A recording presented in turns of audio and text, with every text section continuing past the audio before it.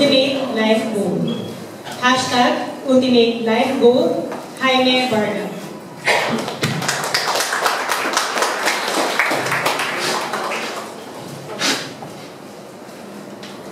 I am the third in 4, 5, 10, 11. Yes, you heard it right. 11 siblings. I came from Leyte, and my parents are farmers. Mountain climbing was part of our daily activities. That is why I find it surprising that some people would pay expensive tours just to climb mountains. And when they're on top of the mountains, it was like they're on top of the world. They would take selfies, just like this. Post it on social media with the hashtag, life goal achieved. Seriously? Mountain climbing is a life goal? Back in the province, mountain climbing was our hashtag way of life. My life revolved around mountain climbing, even 4 years after I graduated from high school. Because my parents couldn't afford to send me to college, and part-time job opportunities were very limited, I decided to leave behind the serenity of a farm life or a greener pasture. With the little money that I saved from selling kakanin, I took the bus trip to Manila with my eyes fixed on my hashtag, ultimate life goal. That was to finish my study in college as a self-supporting student and return to the province successful. Simple goal, but not easy to achieve. In my first month in Manila, I would go out daily to find a job. Jeepney drivers, vendors, and traffic enforcers were my favorite acquaintances because I could always ask them for directions. Ate, Kuya, where do I go from here? This is not where I intended to be.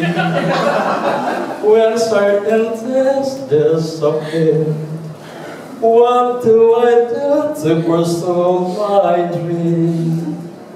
I was so desperate looking for a job that at times I would carefully do an inspection of Meralco Post. Not because I was hired to do that, but because I would carefully look for job postings. One day, I finally was invited to the biggest mall in Asia for a job interview. Everything went all right until the interviewer asked me to stand up so she could measure my height. And the secretive tooth, without batting an eyelash, she told me, Mr. Bargan, feet on the floor. I was really hoping that I would find a job at SM because they said that at SM, we got it all for you. I was so desperate looking for a job that I even prayed to God, Lord, I wouldn't care, I wouldn't mind if I would have to work as a houseboy, if that is the only way for me to pursue my ultimate life goal. 1 year passed, and still I didn't have a job. When I came here in Manila, one of my objectives is that I would not seek the help of my relatives. But when my living allowance ran out, I swallowed my pride. My auntie took me to their shanty across the Payatas dump site. And seeing firsthand their resignation to a hand-to-mouth existence gave me even more determination to pursue my life goal, whatever the cost. One day I walked all the way from Batasan to UP Diliman just to inquire about their entrance exam. I was told that it was already over. I was referred to PUP Santa Misa, and I was told the same thing. But good thing, PUP Commonwealth was still open. A blessing in disguise because it was just 30 minutes away from the house of my relatives. Looking backward, I could see that life is full of detours. Did I immediately find a job and became financially independent when I came here in Manila? No, I did not. I took the long and winding road. In fact, it was only in my second semester in college that I finally landed a job in a popular fast food with a big, fat, and smiling insect mascot.